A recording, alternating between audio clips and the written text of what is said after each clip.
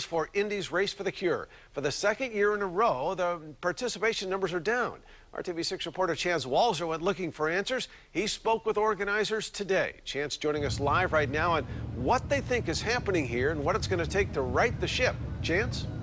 Drew, they point to several different factors that explain the declining numbers, but rather than righting the ship like you mentioned, they say they may just have to settle with a smaller ship. Racing for the Cure. It's one of the most amazing feelings you can have. But this year, less people will likely share in that feeling. The Race for the Cure in Indianapolis has seen declining numbers in recent years, going from 44,000 in 2010 to just 27,000 last year.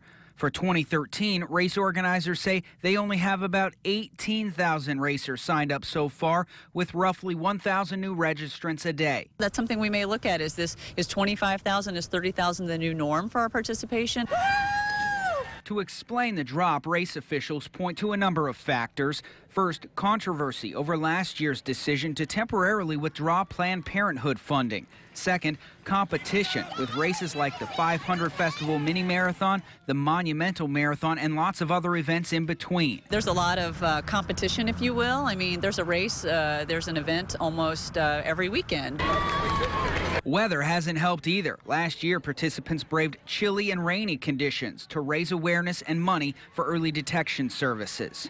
The energy that people give off of each other, and it's just this hope for survival. It is mothers, daughters, neighbors, sisters, friends, colleagues, all walking arm in arm with the joint mission in finding a cure for breast cancer. And regardless of where we end up with the numbers, it's going to be a phenomenal day.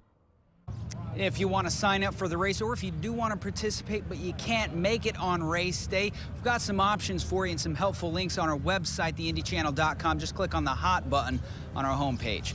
Live downtown, Chance Walzer, RTV6. Turning now